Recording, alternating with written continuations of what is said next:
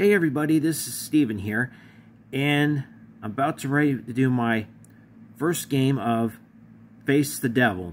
If you don't know what it is, this is based off the 1970s classic, The Joker's Wild. Here's how it works.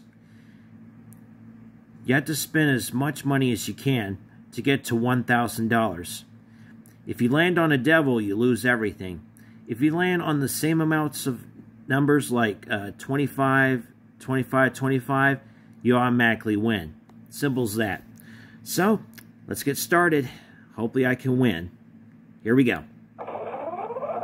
75. Oh, the devil. Well, that was only a practice anyway, so... so, just for fun, just for the first try, let's play again. Excuse me. Alright, here we go. 75, 25. The devil again!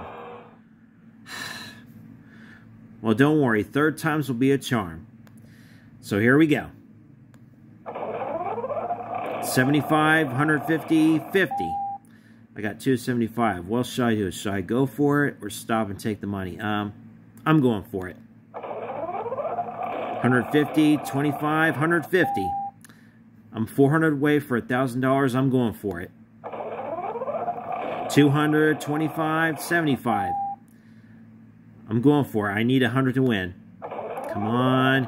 75, 50. Yes! 12.25. That's how you play it.